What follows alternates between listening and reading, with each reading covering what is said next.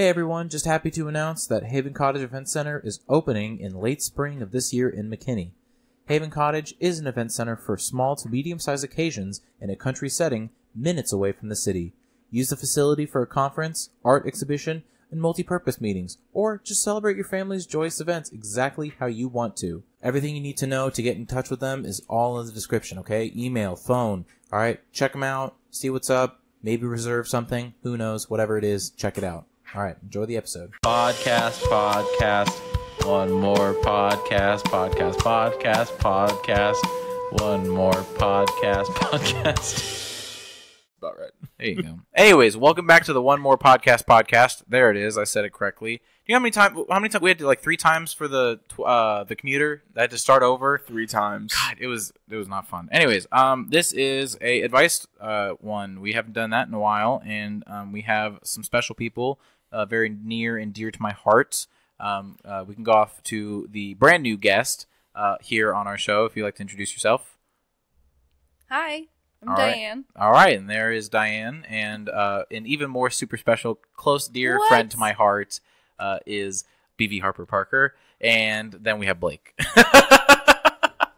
I'm sorry. No, I love Blake. I tease and I poke, but it's all in good fun, just because I secretly hate him. Anyways, we are here to do podcasts about advice, and no one has submitted any kind of questions, which kind of makes me sad because I would do more of these if people had questions and concerns. So if you have any dying questions or you're stuck in a predicament and you don't know what to do and you want the advice of some young millennials, definitely send an email, do a comment, anything and all to get in contact with me. I've got a Facebook page, send a message through there. Totally will keep everything anonymous, definitely won't say any names. We'll actually do substitute names. And we'll answer your questions. So hopefully we can help you. Otherwise, we're just going to help random people on the internet. All right. So, okay. Not invited, but my date is. There's a school dance coming up, and some kids rented a party bus to drive. Well, pretty much everyone going, but not me. The girl who I'm taking is invited too. I really don't understand why they would just exclude me like this. I have talked to some of these kids before, and they seem to be on good terms. The girl I am taking hasn't mentioned anything to me either. I really just want to understand why this is happening, and I don't want to be awkward about it. This is prom. Is he a junior or a senior? I'm guessing. We'll guess senior. Yeah.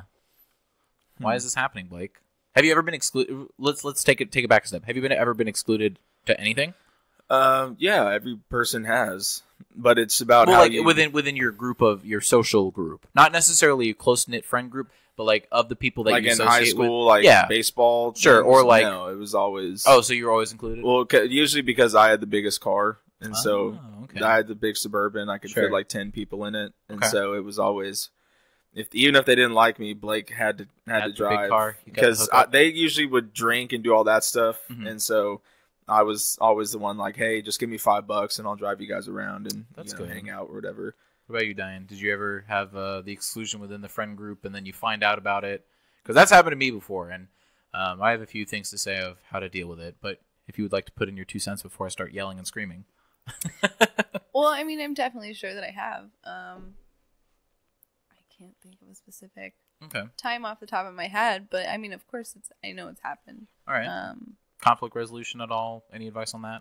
Well, I would say if,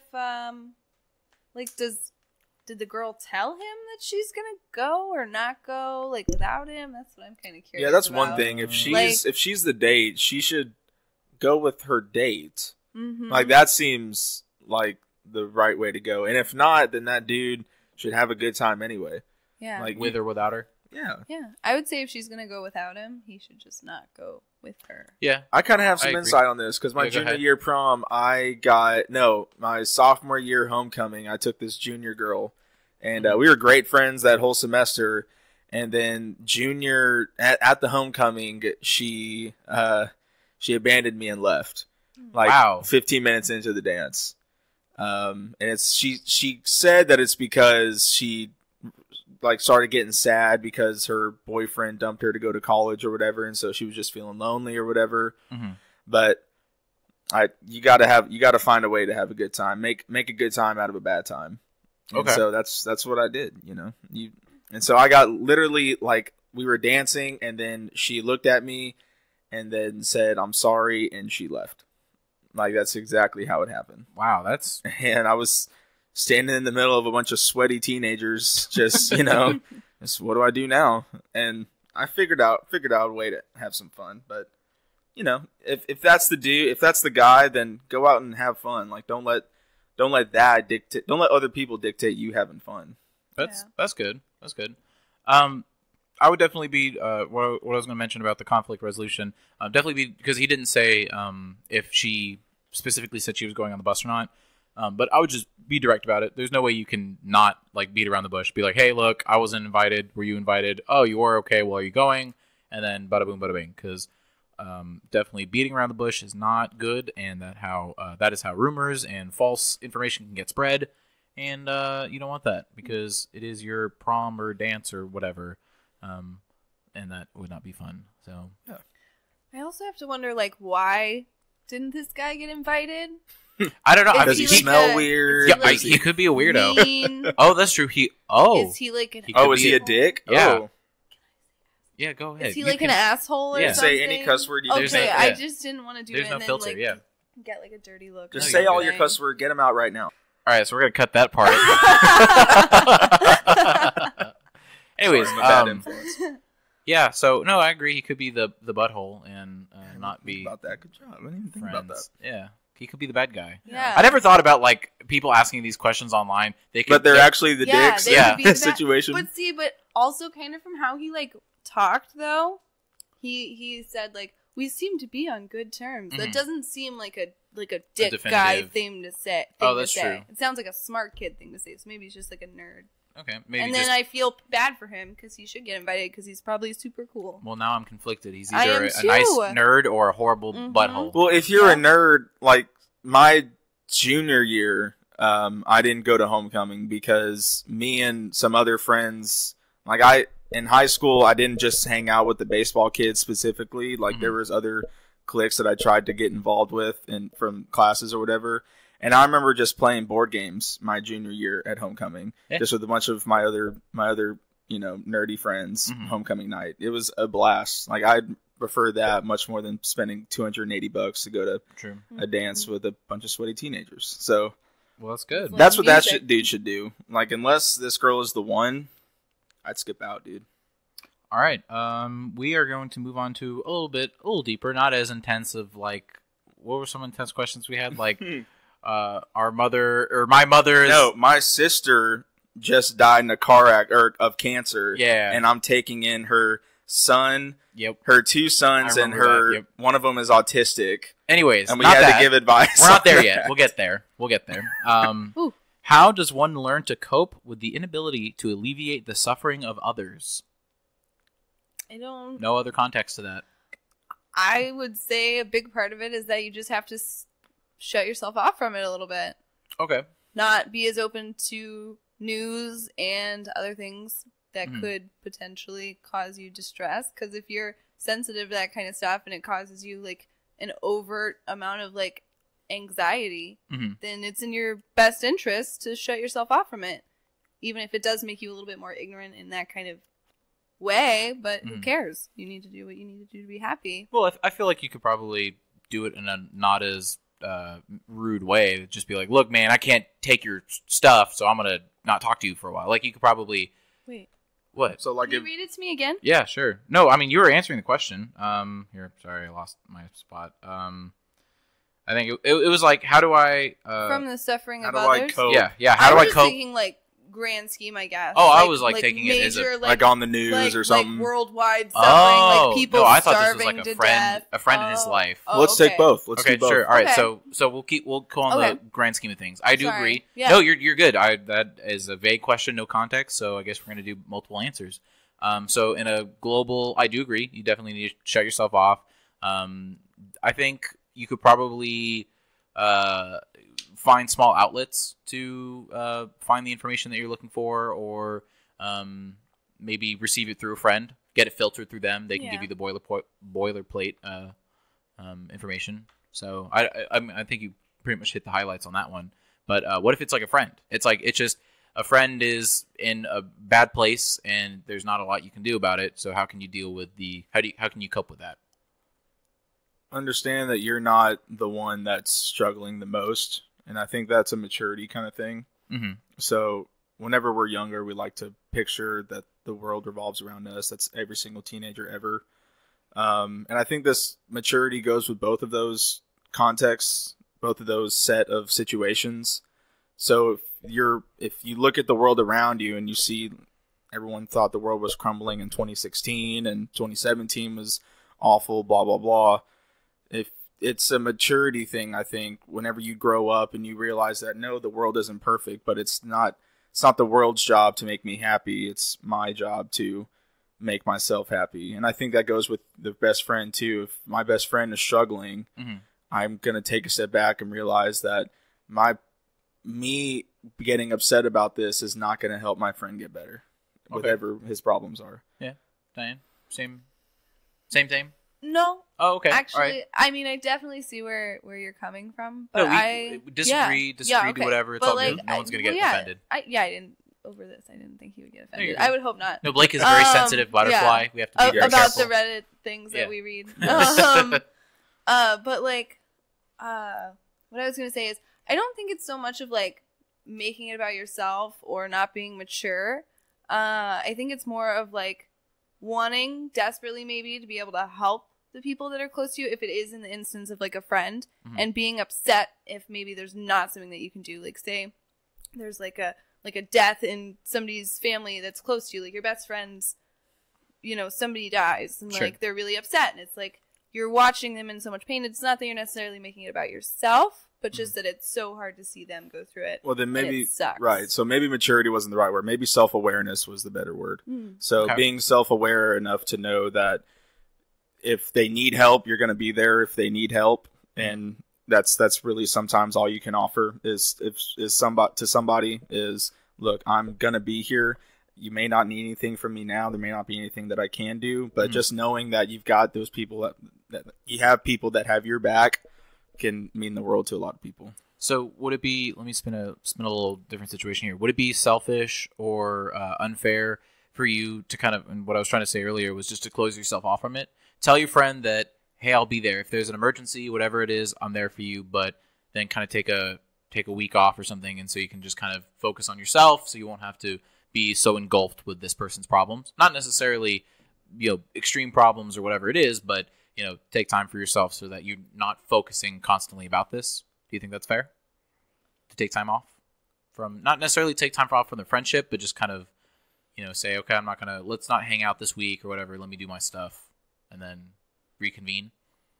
Depends on the situation. So, but yeah, I don't think that's selfish, because you making yourself better to help cope with those issues that your friend or a loved one is having makes you better to help them after that week or after that time off. That makes you a better friend and a better ally to have in those times. So, okay, cool, awesome. So, Blake, I don't want to hear any of your problems.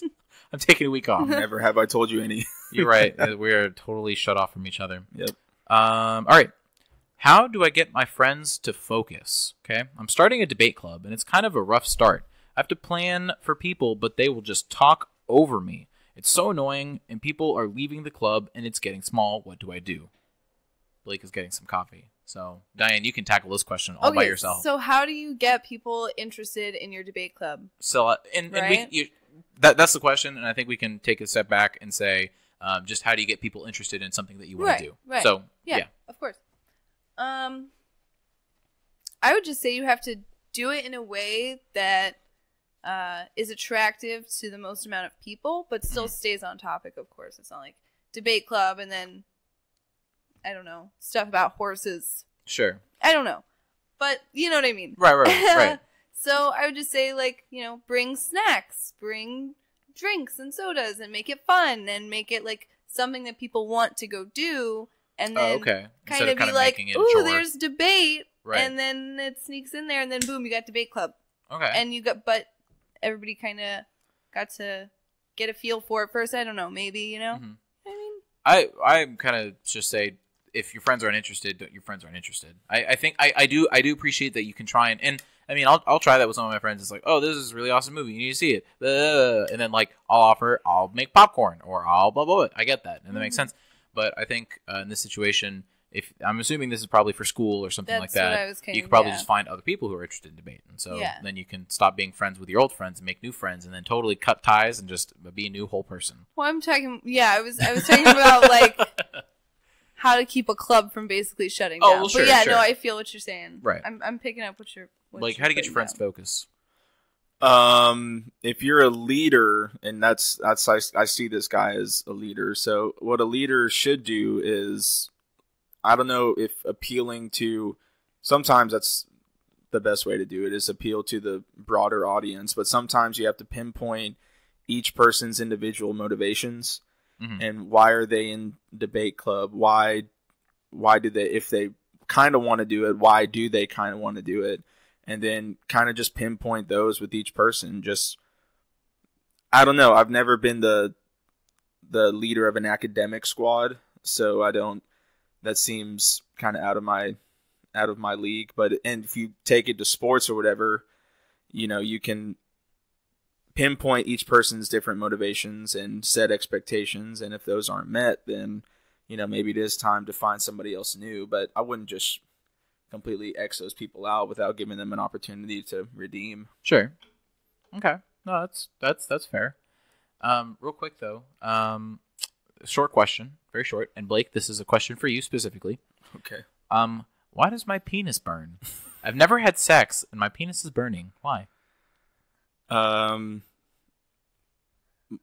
Question: why is this one specifically for me? Well, because you don't think I know about penises? I mean, okay, I'm sure fine. you do. But... Drink a lot of water.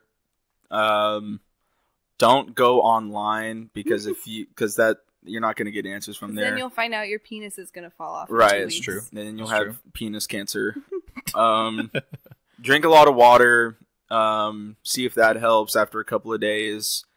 Because sometimes you just need to drink a lot of water and flush out the bacteria that's in your penis or whatever. Sure. I guess I'm not a doctor. Boom, done. That's it. Next question. Or go to a. Can I chime in on this? I mean, if you want to, go ahead. You should. It depends on how long this has been going on, but you should probably go to the doctor or something, because if you're like, does it burn when you pee? Like, I don't know. Like, obviously you're not going to answer me, but like, try that for a couple of days, and then if that doesn't help, you need to go. Well, because you could have like a UTI or something. You need to go see your family doctor. Don't go to a care now. See your family doctor. Well, yeah, like just a GP. Well, you know what? Some people can't afford a family doctor. Okay. Fair enough. Then go to care now and get fake drugs. Well, oh wait. Oh, I just thought you meant because it's not like an emergency. Oh no, I'm just either way. Some people, but or go to the emergency room. Next question. Cancer. That's not a good idea. That's a waste of resources. Anyways, God, Blake. Gosh, jeez. All right. Anyways, advice, please. Yeah, that's fine. Hello, I'm a young college student and I'm super broke and hungry until I get paid on Wednesday. Any advice of what can I do? I am pretty disconnected with my family at this point. What can I do for food until then? Anyone who's been in this situation and has advice would be super helpful. I'm not sure if I'm able to go to a soup kitchen since I'm not homeless. Any advice helps a bunch. Thank you. Sorry, go ahead, Diane. No, you good. So this guy has zeros in his bank account. I'm assuming that's the situation. Straight up zeros. Sure. You've got no friends that'll bum you some ramen or anything like that. Not stated, but that is good advice. And he doesn't ask for friends. No family there to. Well, he says his family's disconnected, so he might be like out of state or something. Okay. Either one, drink a lot of water until Wednesday, and just and then pig out on Wednesday. And then on Wednesday, take care of your necessities like your bills and books or whatever, and then do not spend any more money. Like, you never want to be in that situation ever again. Because I've never been in the situation where I've ever been at the risk of going hungry, and it's partially because I don't spend money. True, like that's very true. That's like, you need to set the foundations for being financially stable now, not tomorrow. Now, so, but I guess currently right now in this current situation, man. I don't know. If you got friends, go and get some food, dude. Okay. Like, Or go buy in McDonald's or whatever and ask somebody to give you $1 so you can get a McChicken or something. Like that's. Well, I mean, so you think he should resort to begging for money, or just in this situation? It's not begging. It's not begging. He's not on the street with a cardboard sign on the side of a highway or anything like that. True. Ask for a couple. Fine. Ask for a quarter to go to a phone booth if anyone uses a phone booth anymore. Like go turn in some Coke cans or something. Get yourself a nickel. Oh, that's smart. Yeah. Like do something to get yourself some money. Okay. There are plenty of ways to get money. Anything else, Diane? I would just say, I don't know. I'm gonna go under the assumption that they have like at least like $10 expendable. It sounds like he's got nothing. Zero. He's got nothing for nobody. Find some change on the ground or do the cans or whatever. Ooh, go That's into a good idea. a fountain in the mall and Yeah. just take all the kids. change. Yeah. Take So all funny, the wishes. It's a real problem. It's so screwed up. It's Oh, even I'm sure. an issue. Sir. But buy a shit ton of rice and beans right there. Complimentary Yup, proteins, hella cheap in bulk, easy to make, True. lasts forever, doesn't expire, easy. Boom. Rice and Done. beans. All right. Meals for days. Uh, and weeks and months. Yes. in days and hours. And it gives you protein. You're Yes, right. it does. All right. Should I attend a party with a younger crowd? I'm 27, and I've always had some pretty severe social anxiety. I gained a lot of confidence in the last year, though, especially since I've changed careers and interact with all types of people every day now. Recently, I was invited to go to a birthday party by a coworker. This person is 22 years old, so their friends are around the same age. I would like to go, but I'm feeling very anxious about the age differences. Would it be weird to go? I feel like I'm too old and out of the loop, and that everyone would be very awkward. If I'm overreacting, does anyone have any tips on staying cool in this situation? I'd appreciate it. I have thoughts. Go ahead, do Okay, it. I would say that at first I definitely thought that this was going in a different direction. I thought this was going in a I creepy, totally thought like it high was too, school, yep. like Oh, going to a okay. high school party kind of thing, and I was Pulling a super All bad. right, Yeah. well, before we answer the question, no, don't go to high school parties when you're 27. No. no, absolutely don't. Okay. No. All right, now 22-year-olds out. So it's probably a 5 to 6 year difference between the average age group. Not too old at all. Really? I dated a guy who was 13 years older than me, Mhm. and I hung out with a bunch of people who were old enough to be my grandparents, Mhm. and like I got along just fine. I think 5 or 6 years, you'll be okay whether you're in the loop or not. If you're a nice person and you're friendly, Well, people will respond. But this is a one instance where he may or may not see these people again, and he's only going for one person. So Okay. just be all the friendly. more I'm reason saying to go. just be friendly to people, and people will respond positively back. In my Okay. experience. All right. I don't know. I'm huge on the age difference thing, so I don't know. I feel like it'd be just pass. I mean, it's a birthday party. Just pass on it. And invite the 22-year-old to one of your older person parties. No, if it's a birthday party, go there for the friend. Yeah, if Like it's your friend's birthday party. Invited Well, you can to have go. like you can take that friend to like a birthday dinner or something like that. So, and I would still Well, be in the. if you really like this person, you're just gonna be like, sorry, no. Sorry, no. There's Sorry, I'm not saying- you guys are 5 years younger than me. Can't All right, do all it. right. I mean, I guess that kind of makes sense. That's not nice. Yeah. Oh, it's not nice either. It's not that it's not nice. It's just like I would go and be the fun drunk 27 There year you old. go. Okay, I guess, yeah. That's, all right, yeah. You're like the equivalent of the crazy drunk uncle That would be okay. at the Christmas Yeah. party. I don't know how effective that would be, but okay. Except less racism. I'll, you know. hopefully. Not necessarily. Fine, my family. Okay. Let's see. Okay. Ex-girlfriend won't give shirt back. I left some clothes at her house before. I don't really care about most of them, except this specific shirt I got at a concert a couple years ago. I saw her wearing it at school and asked to give it back on Monday, and she said yes. It's been a week, and I asked her when she could give it back, and she said, I don't know, I'll let you know. She never speaks to me. She kissed my brother. The least she can do is give me back my shirt. Jeez. Well then, All right, well, we know why she's an ex-girlfriend. you can ask your brother to get it the next time he's over at her place. True. That's true. That's true. If you're even still talking to your brother. That is also true. So let's say they're not. He's not going to ask his brother to get the shirt. How is he going to get the shirt back?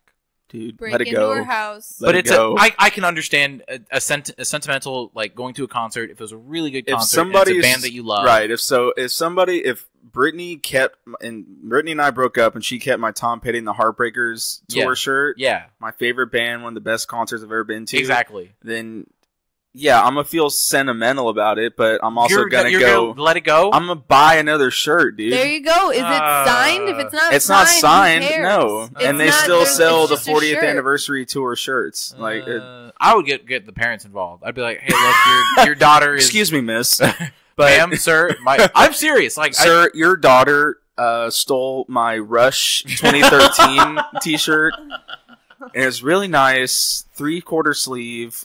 I'm gonna need that back. That dad will give you the finger and tell you to get off his property. No, the dad will be like, I oh yeah, appreciate give me that, one son. second. Yeah, I value Rush. Hey, you like Rush too? I like Rush too. And then you're drinking with her dad, and Yeah, she there you walks go. down the stairs, And then you kiss the dad. Ha! Take that, girlfriend. Whoa. full circle. Well, you have to have a little bit of revenge. All right. Well, Like I don't think you kissing should let her it go. Dad? What's your idea of revenge seeking, man? I think you should not let it go. Definitely talk to the parents and find a way. I don't know, or maybe like get in contact with one of her friends and just be like, look, you know, blah blah blah blah blah, or lie about it and then tell her to get the shirt back. The shirt was like a gift from his deceased uncle, and it has all the sentimental value. Geddy the Lee friend. gave me this shirt. He Exactly. handed it to me. This was, and then Neil Peart wiped his eyebrow sweat with it. and I'm gonna I need cannot. that back. Yeah, I haven't washed it. It's never been washed. It's 3 years old. Hasn't been washed. Next question. Okay. Today, my mom got laid off. What should I expect? To clarify, she's been with the same company for 8 years, and today they announced that they were laying off people out of the blue. None of us were prepared for it. We were all worried because she was the primary earner in the family, as well as currently putting me and my 2 sisters through college. I have no idea what to do or how this will affect my whole family. So I think not what to do, but what to expect. Different changes. How does the family dynamic change? You just have to be supporting. Okay. I don't know how old this kid is, but They're in college, so You're in college, probably okay. We'll do traditional college student. Okay. Just be supportive. Mm. That's, you're not the one going through getting laid off. Your mom is. Mhm. So if there's anything you can do, if you need to cut back spending, if your mom's giving you money during college, you need to cut back. Growing up, were you aware of the family finances at all? I wasn't aware of the family finances, but I was aware of job changes. Like my mom would change jobs. It seemed like every 1 or 2 years, just because she wanted more money and she would go somewhere else. But for the most part, you knew No, both my dad- parents were employed. You Right. were not having to worry about money or anything like that. Not until I was in high school. Okay. And I started making my own money and getting obsessed with doing that. Sure. And so I guess at that point, my parents thought I was mature enough to talk about finances and discuss that stuff. Sure. Simply because I was paying for my own stuff by then, for different car insurance, phone bill, all that stuff. Right. So at that point, it became clear, and that's part of the reason that part of the life choices that I made about going to specific colleges, not playing baseball in college, all those stuff revolved around the family finance dynamic. Okay. And so again, you just have to be supportive. Keep going with your studies. And do you think she and her sister should get jobs, or do you think the mom has saved enough money at this point to? Well, I don't know about. I personally, because I worked 40 to 50 hours during college, I would get a job because it's doable. It's doable. It's hard, but it's doable. So I would do that. What about you, Diane? Did you ever have to worry about family finances? Okay. Yeah. No. All right. Not particularly, but I would just say, I know that you were saying more of like what to expect and how to deal with it kind of thing, but I would just, as a general rule of thumb, get a job and go to community college. That's true. That's what I would say, because then it's cheap. Bam. a couple $100 for a semester opposed to a couple thousand. Is that what you That did? helps a lot. Community college? Well, yeah, but I didn't finish. Oh. So. But yeah. Bam. Same here. Nice. There That's you what go. my dad did. Mhm. And he's a very successful person. Yep. Yeah. So anybody who bags on it, I just kind of laugh in their face and imagine their future student debt, as I don't have it. There you go. Okay. Wife is drinking an uncomfortable amount while alone with our infant. I'm a bit of an. Sorry, let me start over. I'm at a bit of an impasse on the best way to try and handle this. My wife has an issue with alcohol. Her father is an alcoholic, and I fearfully watch her following his footsteps. I don't have an issue with alcohol. I drank my share. However, I've moved on in life, and I haven't drinking beer in. I probably have drinking 10 beers in 2017. I've expressed my issues with her drinking repeatedly to a point that the sound of the bottle opening changes my entire mood for the evening. I no longer have an unbiased view on the evening. I got home at 8:30 to a sloppy drunk wife, 6 to 7, 9.5% beers. She almost dropped our 1-year-old, along with the normal shenanigans. I don't want her to abuse alcohol to ruin our marriage. However, my mental sanity is getting frayed. That those who experience this, what works? I guess coming from a family where both sides have alcoholics in them. Mm-hmm. Oh man, that's touchy, especially because it's your kid and it's 1 year old. When do you stop breastfeeding? Oh, I don't know what. That's a good question. If she ever, Okay. I mean, I would say, Maybe some people go just go straight for to the a bottle. long time. Other people, I I think, just know go there's like a year and a half. I'm There's a gonna TV hope show and or, like, pray 9 that she's months. not breastfeeding while she's drinking I with wouldn't that assume. child. I wouldn't assume so. Well, But real quick, there's a funny TV show, and I forget what it was. I'm pretty sure it was Desperate Housewives, but I don't think it was. But there's like this one woman at work. Yeah, I think it was Desperate Housewives. So there's this one woman at work who's like this super power hungry woman, like the traditional kind of 80s shoulder pad woman, independent lady. Sure. And she was just such this horrible person to the main character of the show. And then there was one time where she brought her kid to work, and her kid, I would say, is maybe 4 or 5, definitely walking toddler, can talk, whatever it is. And so whenever the kid needed to drink, instead of drinking from a bottle, she was still breastfeeding him. Oh, and so it was really funny because she would go to the office and close all the windows and stuff like that. But then like someone would peek through the blinds and saw it. And it was really hilarious because after the person saw it, the kid, no one else knew about it. But the kid was like, whenever she's doing something, the kid would just be like, "I want milk. I want my milk." And then the other person was the only person who knew what that meant. So it was just funny. Just kind of look around awkwardly. So I guess you can feed kids until you're about like 4 or 5. Well, who's that one lady from The Big Bang Theory? The Sheldon's girlfriend. Yeah, in the what show. about her? She is still breastfeeding her kids. Like Like in there real was life? an article about in real life. That was How an old article. is the kid? I don't know. I'll look it up though. Please do. It's for real. Like until they're like old. Wow, makes me think of Game of Thrones with Robin. No, not Game of Thrones. Does Game of gross. Thrones have someone? Oh Yes. yeah. It has what's her name? What's her name? Cat's sister. Cat's sister. Yeah. I don't know. I haven't seen Game of Thrones. So. I know The girl her that name. Baelish killed. Yeah. Yeah. Spoiler Okay, alert. so they're You don't even know. sure. A word. But she's breastfeeding her like 8 or 9-year-old kid Oh, that's really gross. in front of a bunch of people, Oh, okay. Well, that's probably a power move and then. then throws people through a moon door. Of course, then it's definitely And a power she move. dies. Anyways, we've totally derailed from this. What was the original question? The alcoholic mom. Oh, I So- would say you need to get her some help. She needs to go see a therapist. She I would needs to say see intervention. a psychiatrist. Just Yeah. boom, through the door intervention. Just be like, look. Well, I don't know. Maybe like her alcoholism was brought on by like a postpartum depression after having the baby, and Oh, that's why maybe. it's been escalating since then. Maybe. Or maybe it had already been starting. I'm not sure. hmm Obviously, I'm not sure. But Well, you can be sure. It's that's okay. I'm We're all very about sure. fake I news know here. this person's life. I know them personally. This happened to me. It was my wife. Okay, so Mayim Balik defends choice to breastfeed her son until he was 4 years old. Gross. Continue reading. This is from Huffington Post. All right, hold on real quick. We're going to take a quick break real quick, and we will be back to the finishing this question and moving on. Anyways, yeah, we're back, and definitely need to do an intervention. Yeah. Done. Anything else? I just think that's the only way Yeah, you can really... get your kid away from her. Well, like, what, like lock the kid up? No. If you got your mom or a sister or a brother, Oh, so just like take the kid out of the house until like the situation's first dealt with? you gotta let her know that this is not okay.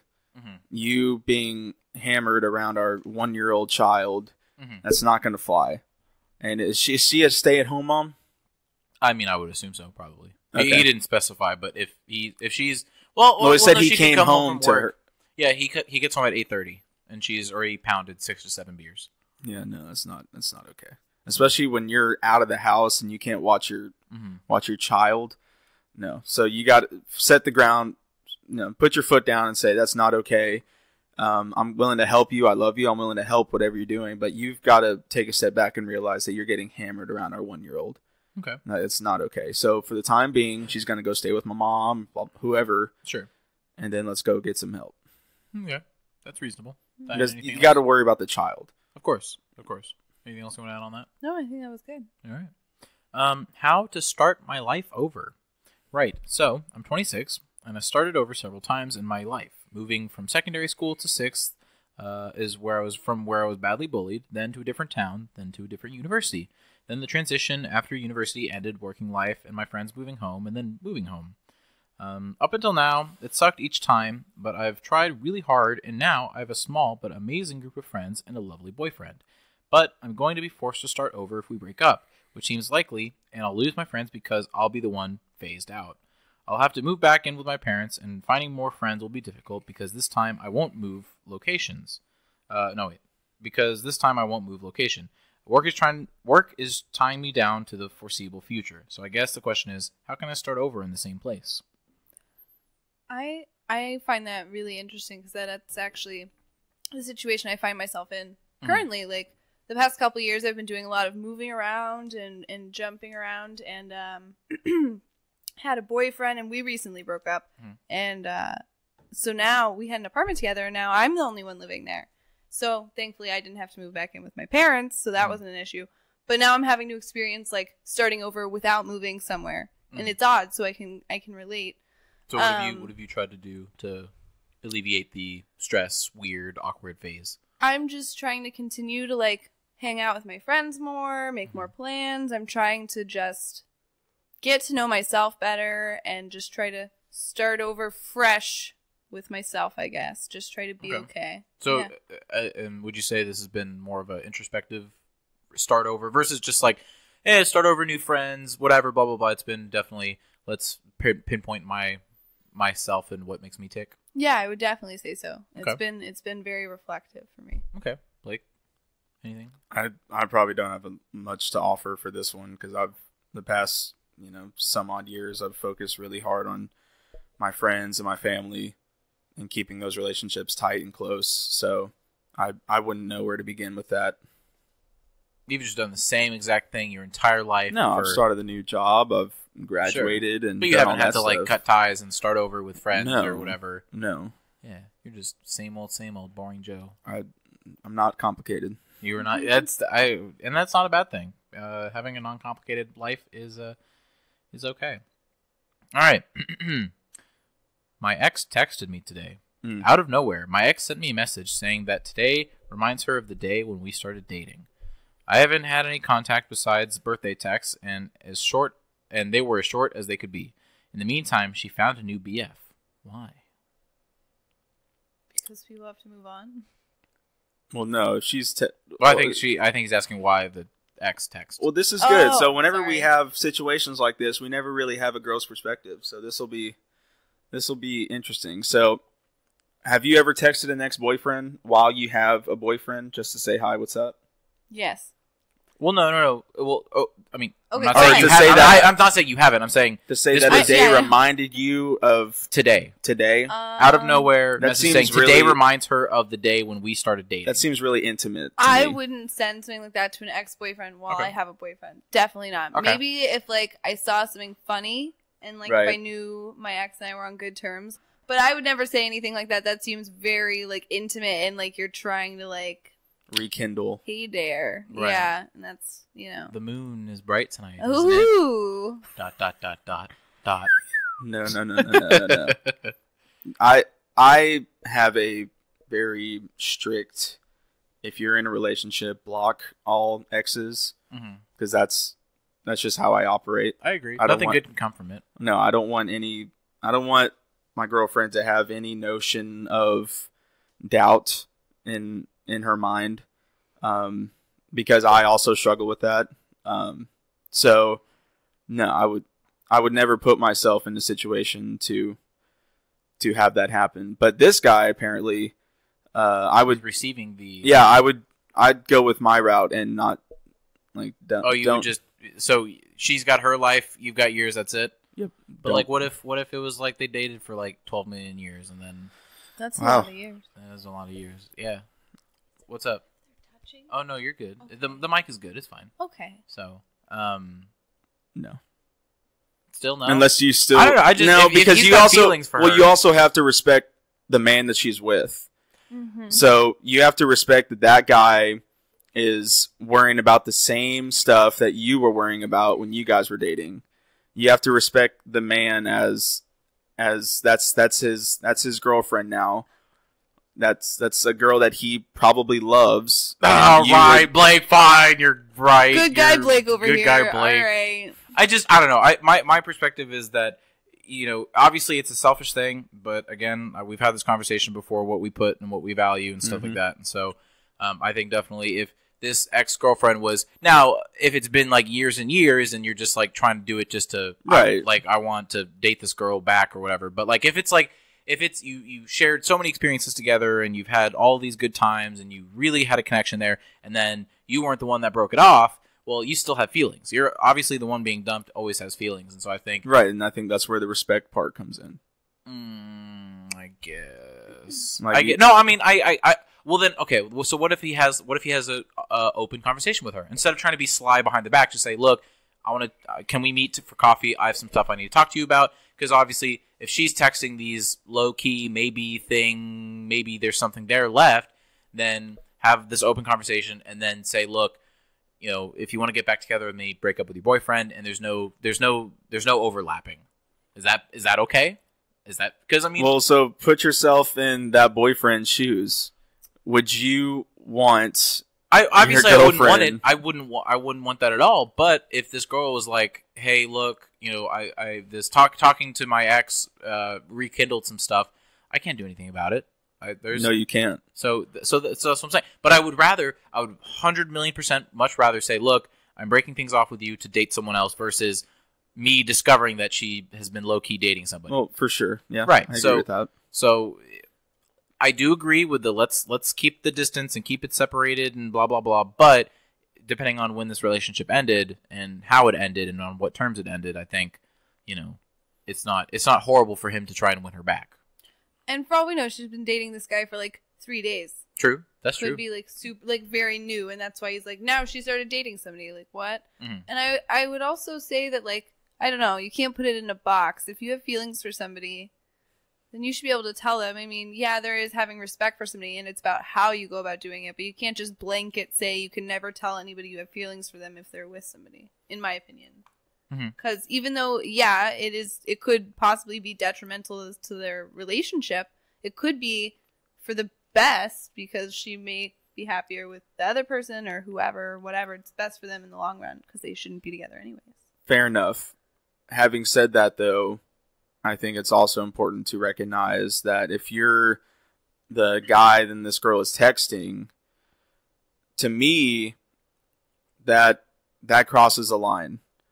So, and I guess that's where we're different. Even if I broke up with a girl and I'm not dating anybody else, I don't want that. Life is already complicated with feelings and emotions and thought processes and whatnot. I wouldn't, just me personally, I have other things to worry about than a girl that could possibly cheat on her boyfriend. Yeah, no, I agree. No, I definitely see that. And I'm not saying that what she's doing is excusable. I'm just saying as a blanket statement, like I think that people telling if you have feelings, each other how they feel is okay. Right. But also, I think we're focusing a little bit too much on this guy. Like this chick, what's up with this chick? She's shady. Yes, she is. She said that she sent it. So yeah, yes, she did. Either she has only been dating this guy for a second, and she still has feelings for her ex, and she's realizing that was stupid or something. Or she's just a hoe who's not getting enough attention that day that from is her boyfriend, or they're true. fighting. That is another thing, yeah. And she just wants the attention of a guy to make her feel good.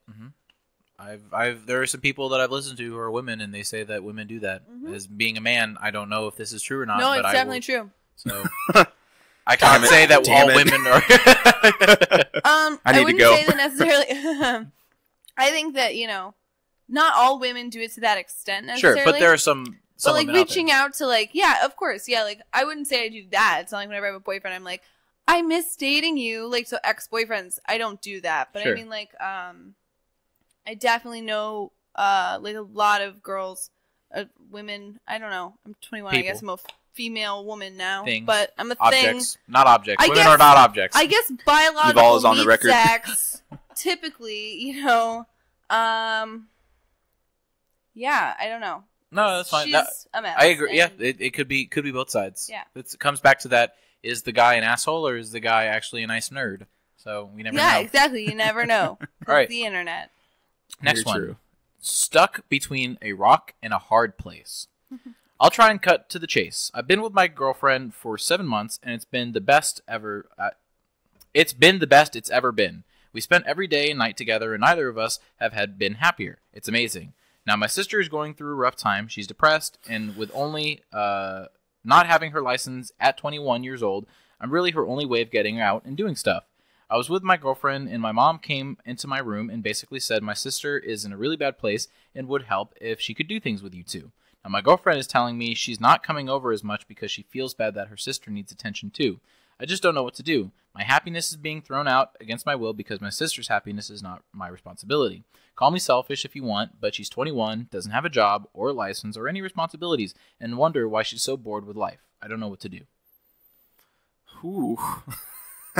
So, do you toss your family to the side and deal with the potential future lady, or make a sacrifice of your relationship and delve into the family and try and get that fixed at the cost of maybe sacrificing a healthy relationship? So I see at the root of this, we have a 21-year-old with no job, no responsibilities. Mhm. Red flag.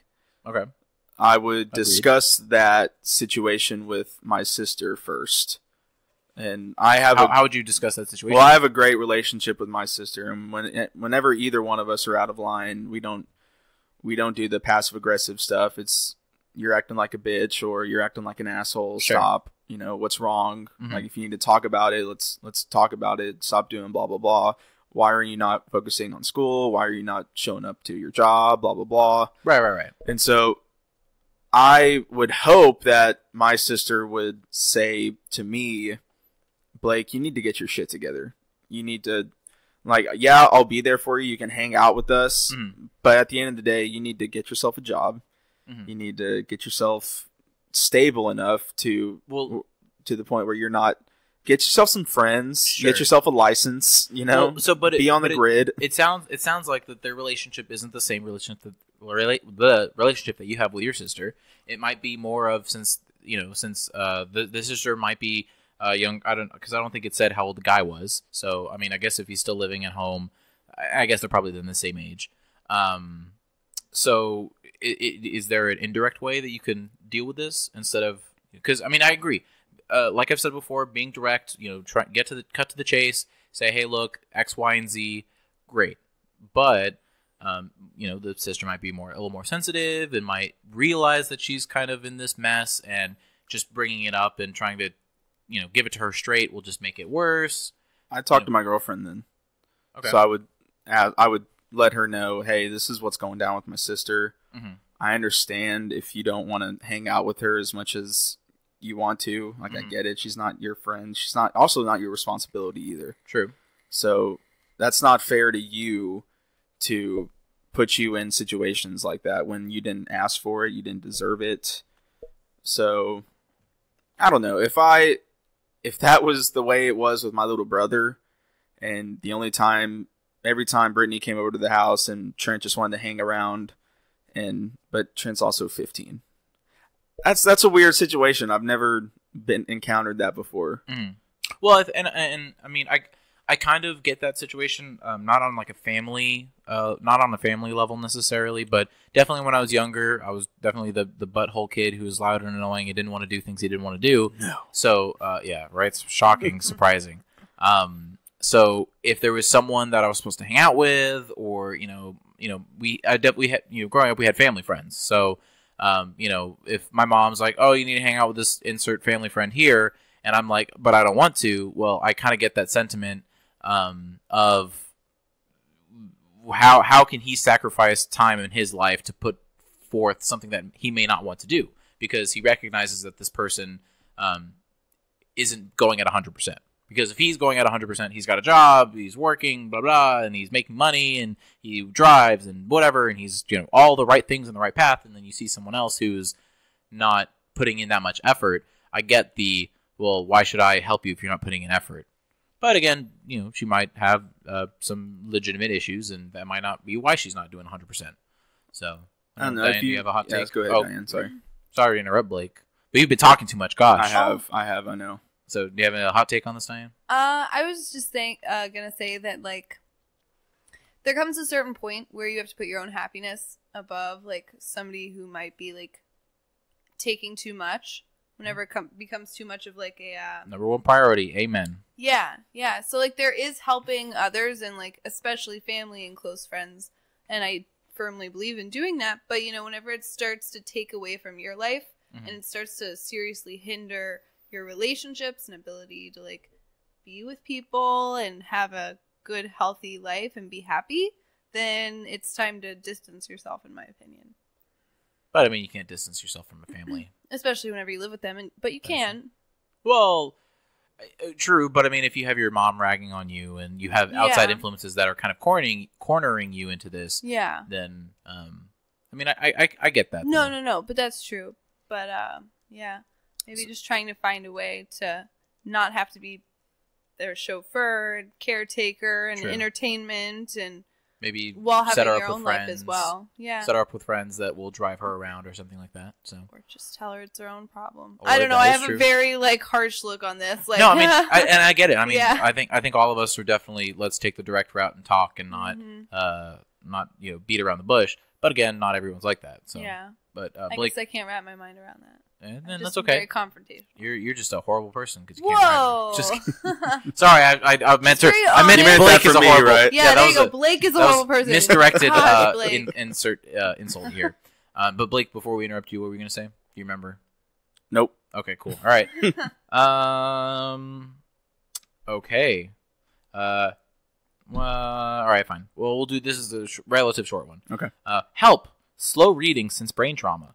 Early last year, I had a brain injury. Since then, I've recovered in a number of areas, one being I learned how to read. But since relearning, I read extremely slow. Previously, I averaged about 80 books a month. Now I average 80 books a month? Now I average 15... Is he reading Clifford the Big Red Dog? I don't see a problem. Golly. That's okay. All right, Are we never talking mind. Like big books? I would not be here right now if I read 80. That's very impressive. I don't know. You can't expect perfect cognitive function after a crazy brain injury that makes you have to relearn reading. I thought it was going to be like my friends are making fun of me, but he's just like I can't read as many books. I mean, yes, I understand that's very difficult. Yeah, yes, reading but you're still reading 15 books a month. That's so still good. Yeah. Never mind. Okay. Still more than 2 a week. All right, we're gonna go. Okay, so we'll do one last question, and then we'll do a. Do you want to do a controversial post or a hot post? Yes. All right, controversial post it is. Let's do controversial post of today. Okay. Oh, all right. This will be strap in, everybody. Strap in. 2 of my closest friends said some horrible things about gays/non-binary people, and I don't know what to do. My boyfriend and I are good friends with another couple. They come over for drinks every weekend, and we always have a nice time. Last weekend, we started having a seemingly innocent discussion about how that there's so many new gender definition terms and preferences, when all of a sudden, my friend said something along the lines of, in quotes, "Where does it stop? Pretty soon, pedophilia and necrophilia will become normal." And this was in quotes, everybody. Whoa! My boyfriend and I stopped dead in our tracks and asked him if he was actually comparing people's sexual identity to being a pedo or a necrophile. Is that how you say it? Necrophile? Necrophile? Necrophilia. Well, but the short... Necrophile. People who practice necrophilia are necrophiles. Was that I believe so. Having sex with dead people? Dead people, yeah. All right, well, I mean, it says necrophile, so I don't know if I was pronouncing it right. Gross. Okay. His girlfriend then jumped to his defense and kept saying that they had nothing against gay people, and again in quotes, but that he had a point nonetheless. I was not buying it. My boyfriend and I were both gobsmacked and I kept trying to calmly explain how offensive they were being, but they ended up asking us to drop it shortly, and left shortly after. A few months ago, I had suggested we all go to a drag show, and his girlfriend brought up not being into that scene, again in quotes, which kind of rubbed me the wrong way, but I passed it off as no big deal. Okay. Well, I passed it off as no big deal. We'll talk about it. I'm not starting to see the bigger pixture, or no, I'm now starting to see the bigger picture and lost a tremendous amount of respect for them. Last paragraph. We're almost there. I'm now at a point where I don't know if I want to be around them or if I should respect them to the point of view and avoid confrontations like this in the future. For the record, I am a straight, agnostic female, but I've always been intolerant of that sort of bigotry. It especially boggles my mind because... Well, this is no representation of anybody, but it boggles my mind that they're both Jewish. I would expect them to be more aware of the damages of prejudice.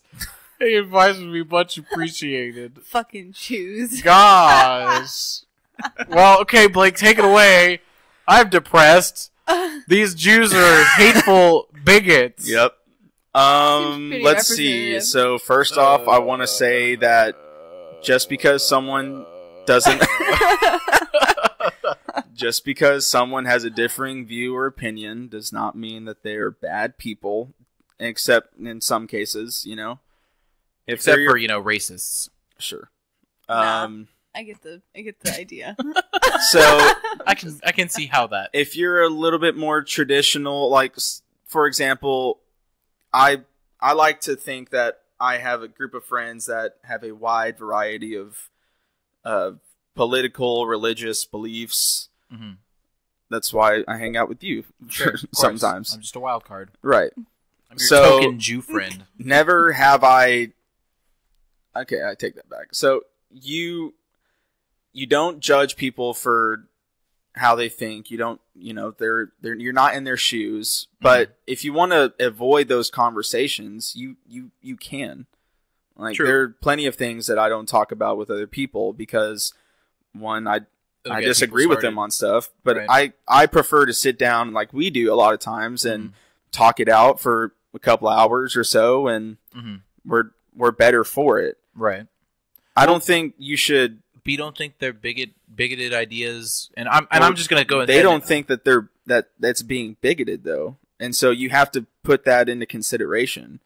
Like however strong. He doesn't think that they're wrong either. Fair enough. We're talking about a group of people that have religiously tried to eliminate a whole race of people versus people that think that. Steer clear of the KKK for a second. So, don't you think? Because I think with the vast amount of information that we have readily available to us, I don't necessarily think they don't think they're bigoted is an excuse. I just don't. I mean, I agree that you can be raised in a society or you can be raised in a household, which then, of course, your sphere of influence will be around the people who agree with you.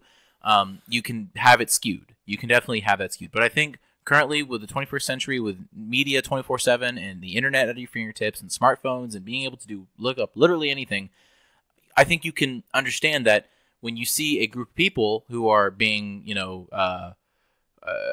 yelled at and screamed at and essentially persecuted online, and you share the same viewpoint, I think you can say, well, hey, something's wrong. And so at that point, especially because it sounds like these guys are like probably in their late 20s, maybe early 30s, because they're like a couple and they're doing couple things that old couple people do. But and so when you see the online hate towards the you can't be closed-minded, and I understand that you have some extreme on both ends, but when you see let's just simplify it. Okay, Blake, you were raised to believe that red is a stupid color. Okay, and I say red is a good color. Okay, so you go 10 years from now with the information and technology available, you see that 70% of people say red is an okay color. You see that and you recognize and you acknowledge that fact that 70% of the people, whether or not it's true, but you recognize the fact that 70% of the people think that red is a good color, but you still choose to say, well, I'm still going to be in that minority and not even consider that maybe I'm thinking incorrectly. And how do we know that these people haven't thought that? So we're just assuming that these people that are assuming or that are making those claims. My point is, I guess. Sorry, I lost my train of thought. My point is, I've ranted for a little bit. If these people are under the I'm going to assume that they've thought about their opinions and that they've worked it out, and the idea of multiple genders and not being for gay marriage or whatever, all of that stuff. They've thought about it. They've really thought about it in their heads and worked it out to where that's what they believe. So under that assumption, the only thing that I can rationalize is, yes, these people think a certain way, but I'm going to assume that they've thought about their beliefs as much as I've tried to work through mine. Though we came to a different conclusion, that doesn't mean I still can't have fun with them. That doesn't mean I still can't love them. Half of my family are a bunch of white trash Trump supporters, but I still love them. But don't you think that, and especially because... And that's under the assumption that what they're saying is actually bigotry. So that's one thing that we have to clarify, and that's where the gray area comes in. So people think one thing, like remember we had this conversation with John. Some people think one thing is hate speech, versus other people think that hate speech doesn't even exist, right? And that all words are free and do whatever you want.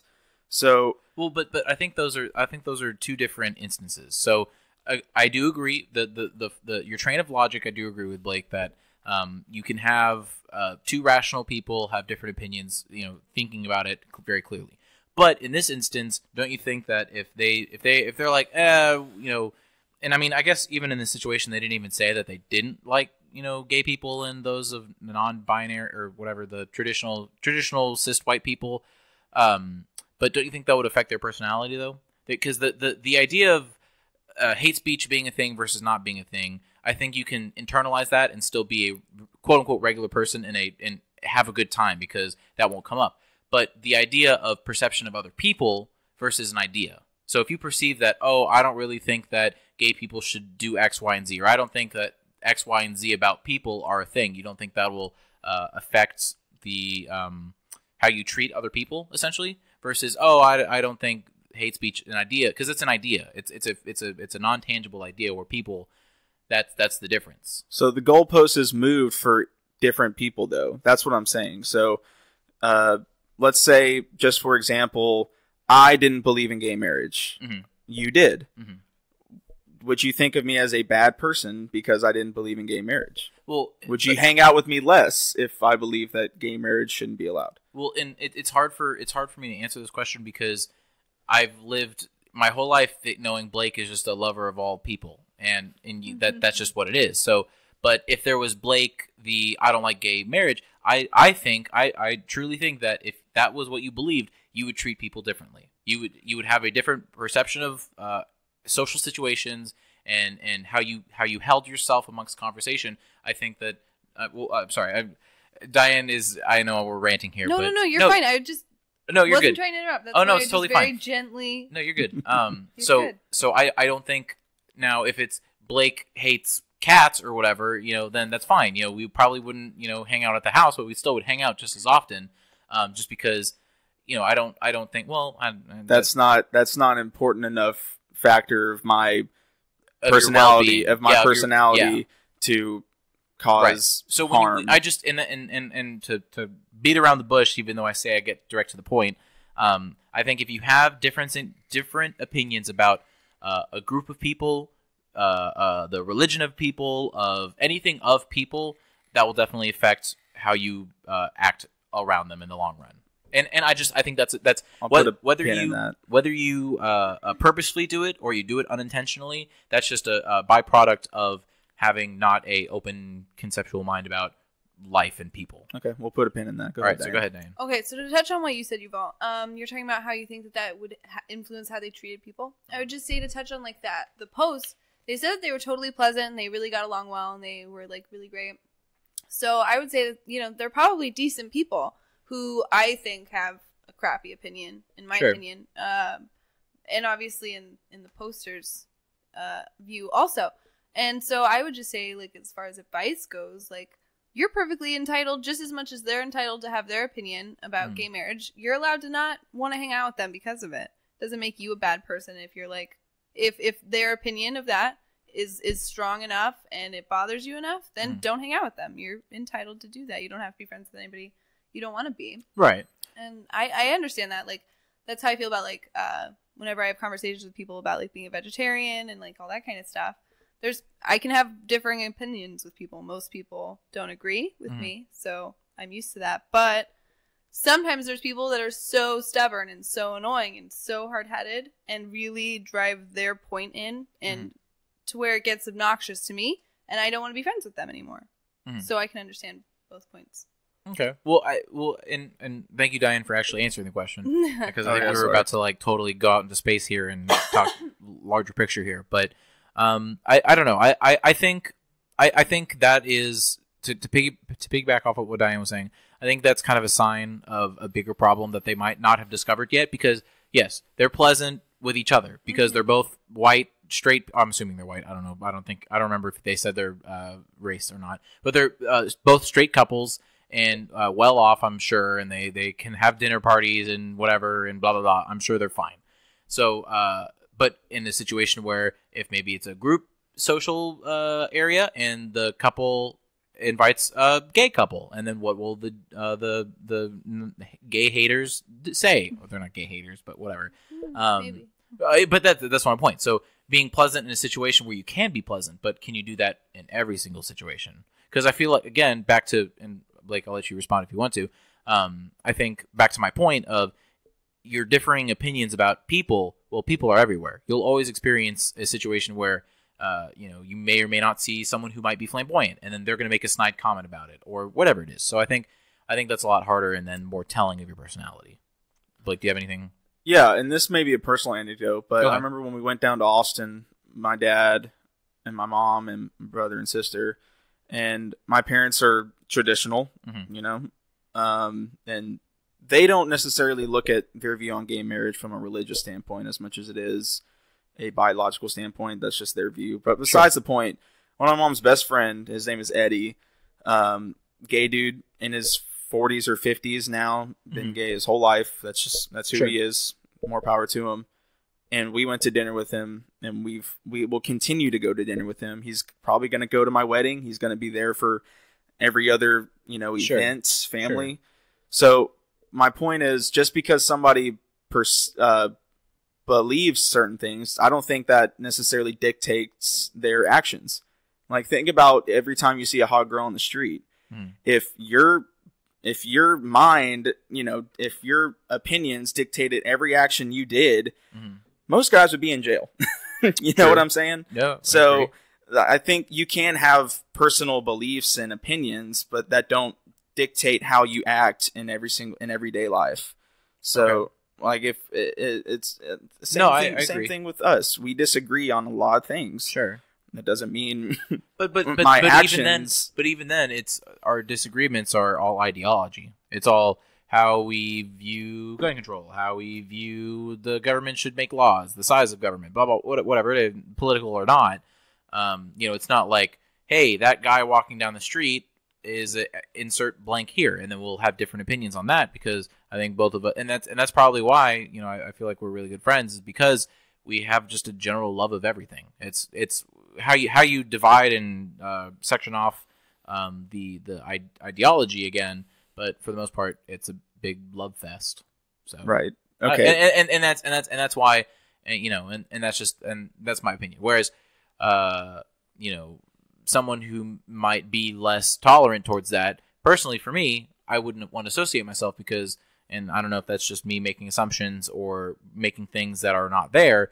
I feel like you might have a more negative idea towards the social situation, I guess. All right, one more personal anecdote. Sure.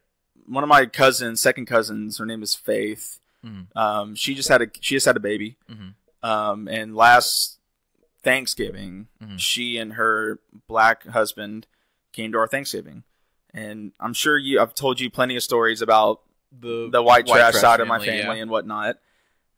But I was really proud of the way my family dealt with it. Really? I was very impressed, very proud that despite what they may believe, they were still cordial. They shook his hand. They talked about family stuff. They talked about sports. They talked about everything that they had in common except for that one thing. Now, do you think that's because family's family and you got to love family no matter who they date? No, because I think that they're outside of that zone. Okay. They're a bunch of people that grew up in Coleman and rural Grand Prairie and Groesbeck that Sure. the only time that they've seen a black person is when they watch NFL or sporting events. Right. You know? So I also work with a bunch of car guys that aren't necessarily culturally progressive in their ideals, but we work with a huge array of people, and not once have I seen them make any actions that would dictate that they're not nice, kind people. And I guess that's my point. People can have certain political beliefs or religious beliefs, blah, blah, blah. But I believe it's how you act around those people. And if you're a genuinely nice person to those people, that's what I care about. I don't care about what you think. I care about how you act. And I guess that's my point. No, and I agree. I definitely agree with that. But then it's also like, you can be nice to somebody at work, but do you want to go hang out after work with somebody who you know hates Mexicans, for example? Probably not. And just to bounce off that, and I'm not trying to shit on your anecdotes. No, go ahead. I think it's interesting, and especially because you have the insight. It's really, and I think those are really great things. But in both of those situations, I think it was. And again, I could be totally wrong, but you're in a professional environment. You're at work. You're at a job. People are paying you money. So in that instance, people are just saying green, and they're going to say, "Okay, you gave me money to purchase this thing, or to fix this thing." No, because the people that I'm talking about are in completely different departments. That we, for no reason at all, we could say fuck them and not talk to them for 1 second. But some of the guys that I work with, whenever we'll sit down and have lunch with, I know because this one guy grew up in the heartland of Georgia, and I've heard things slip before. Right. I know how this guy thinks, but when we sit down and have lunch with the insert minority, whoever, we're laughing, cutting it up, and talking about every single thing that we have in common, except for that one thing. And it's because he acts like a genuine, funny, nice country boy, not as the person that we want him, the mean-spirited person that we desperately want him to be. That he knows how to be a nice person, and that's ultimately what's important. Sure. Is how you act, how you treat others, not necessarily how you think, but it's your actions that I think are louder than words. Well, then what I will say to bounce off that and just kind of wrap it up, unless anyone has any last closing thoughts, that's the difference in I think that's a very challenging difference that people experience, where you can have the kind of hate and the prejudice towards people, but how are you going to let that show? Because I think there are people that do let it show, and they do show that their ignorance is showing, right? Or whatever. Those aren't good people, right? And so people that you associate yourself with and you work with, I'm sure those are the people who can keep their composure. But I still think that's an itching thing that's in the back of their head. Whereas if this guy from Georgia, let's say he hates guns and he should ban every single gun, that's something that could never be talked about, and whatever, and they totally ignore that. Whereas, like I said before, you're always interacting with people, and if you have the ability to keep that in the back burner and keep that itch in the back burner, great. That's awesome. That's something that everyone should experience, and or everyone should have and really pursue. But then there are people that let it show. They hold it back. That definitely you put them behind closed doors and they'll let loose, but in public they might let it show. And I think even if you see a little bit of it, even if you see just a little tiny peak of that ignorance, I think then, relating it back to the question, you probably shouldn't associate yourself with them, because then, well, what about behind closed doors? How are they going to act? So, unless you want to find out how they act behind closed doors. Which I think I would. Like, because I'm curious about that. That stuff makes me curious. Is because I like to talk about that stuff. I'm not shy about any of that stuff. If you want to have, but I won't bring it up, kind of thing. If you want to talk about it, sure, let's talk about it for an hour, or a couple hours or so, and then go back to drinking beer or playing video games, kind of thing. But I would want to. I don't think disassociating yourself with those people. Like, and again, there's a difference between somebody that's conservative, like my parents, who don't have a mean-spirited bone in their body, versus someone who's running over people in Charleston with their Dodge. True. Like, there's a huge discrepancy there, and it's actions versus beliefs. Okay. And so that's again, that's what it for me. It strictly boils down to your actions speak louder than words. Okay. Or your beliefs. No, I can agree with that sentiment. So, Diane, do you have any closing remarks or anything? No. Okay, I cool. think we're about to end it up. Well, yeah, I think that's a relatively okay note to end on. So, Sure.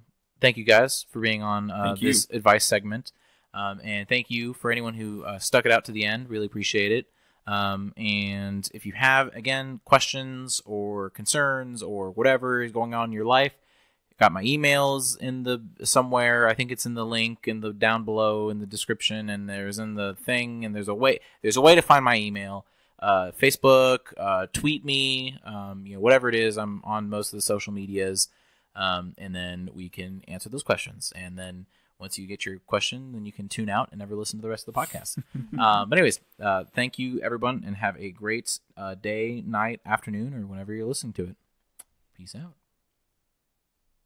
And that is the end of the episode. I hope you guys enjoyed. Just letting you know again that this was sponsored by Haven Cottage Event Center, okay? This thing's coming out end of spring in 2018. That's this year, okay? Small, medium, whatever kind of event that you want, bring it here. They can style it, they can change it, they can get it right just for you, all right? Celebrate whatever you want, have any kind of business meeting, whatever it is, just literally your heart's desire. Remember, Haven Cottage Event Center. Everything you need to know is in the description down below how to get in contact with them, okay? All right, cool. Peace out.